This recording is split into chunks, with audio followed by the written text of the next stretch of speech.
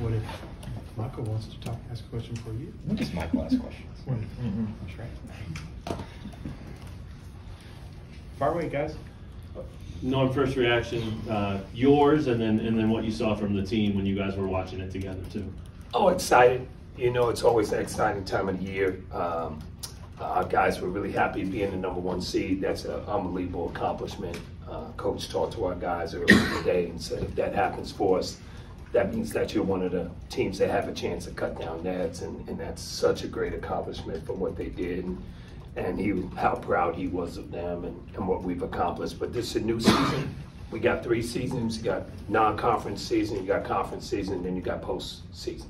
And it's one and done time, and you got to lock in. Everybody's got to give 5 to 10% more in their focus, their energy, and just understanding what we need to do to win.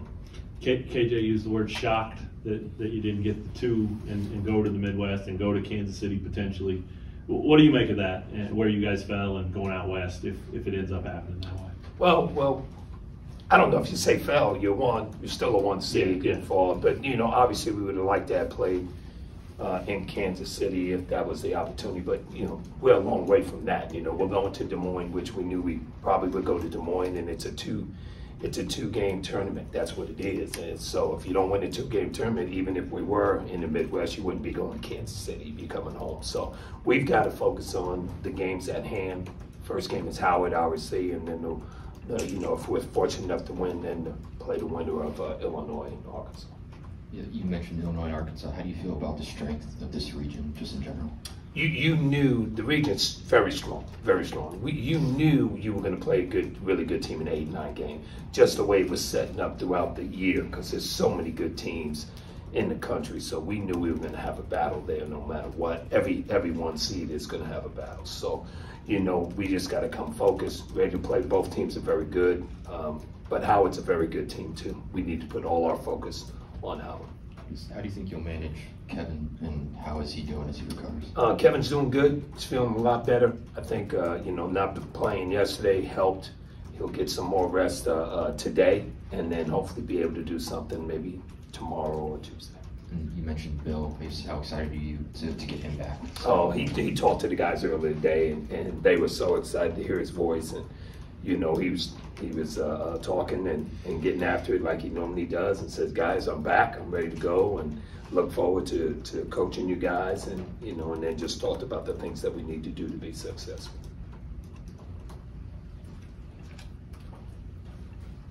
When do you expect Coach to be back in the office and back at practice? I think he'll be back tomorrow.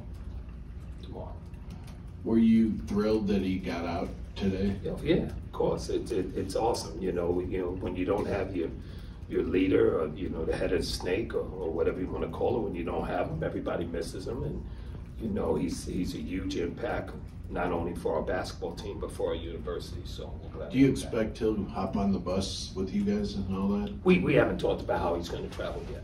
But whatever we'll do, we'll make sure he travels the best way he can, you know. Do you think the committee thought about him possibly missing the tournament when they put Houston ahead of you? I don't know. I don't know the reasoning behind it, but, you know, you're going to play a tough haul no matter what region you're in, so you just got to deal with it and fight through. You're about to play Howard. I know you guys stay up all night and all that. Will Coach start preparing too today? He's getting stuff right now as we speak.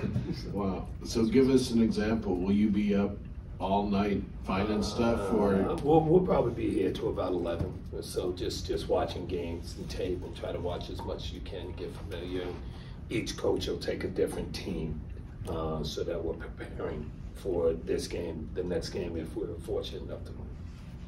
Norm, are there any advantages to I mean, if you had won yesterday, you might have been the 1 overall. Are there any advantages to avoiding that and maybe the extra pressure that comes with 1 overall? No, when you're at Kansas, there's pressure every single time you play. You know, a lot of times people say to us, well, how's the atmosphere at this school or that school? And we'll say it's great because it's sold out and they want to beat us. And so we know that going in. You know that when you come to school here. So there's always pressure to win. And in the NCAA tournament, pressure's on everybody. It's on everybody. And you're also playing champions. everybody's playing a team that's a champion. So you got to be ready to play and focus. Do you have any connections with Howard, them being from the East? No, but I do know people that are probably in that league and that type of stuff, yeah. Forgive me, just gonna ask.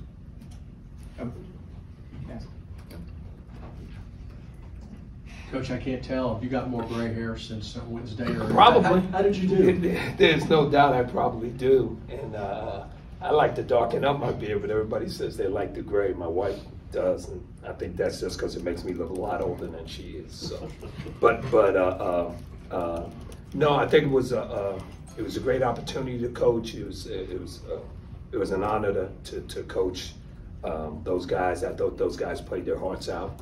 We didn't play as well as we wanted to yesterday, but gave Texas a lot of credit. They played well. They made plays and we didn't. We can learn from that, get better from that, and it would be great to have Coach back. Coach, when you talk about pressure, they have the pressure of being defending national champions. Is that adding a good or a bad kind of fire under them, do you think? I don't know, because we're a different team. They know that what was accomplished last year was with those guys. It's a whole new situation. So I don't think our guys feel pressured that way. I think they just know that it's one and done time and that you've got to be locked in every single game. And I think they're excited. They're excited about it.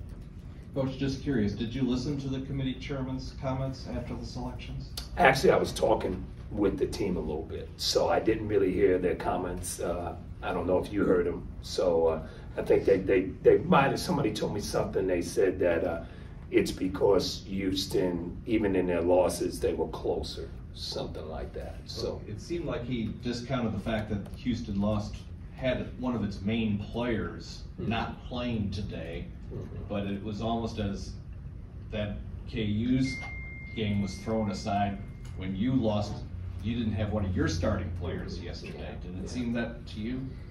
Yeah, but there has to be a reason, and that's a tough deal for the committee. It's never easy. No one's ever going to be happy. But I would tell you this: at Kansas, we are not going to be upset about being a 1 seed in whatever region that is. So we're very happy where we're at, and now we got to focus in and play.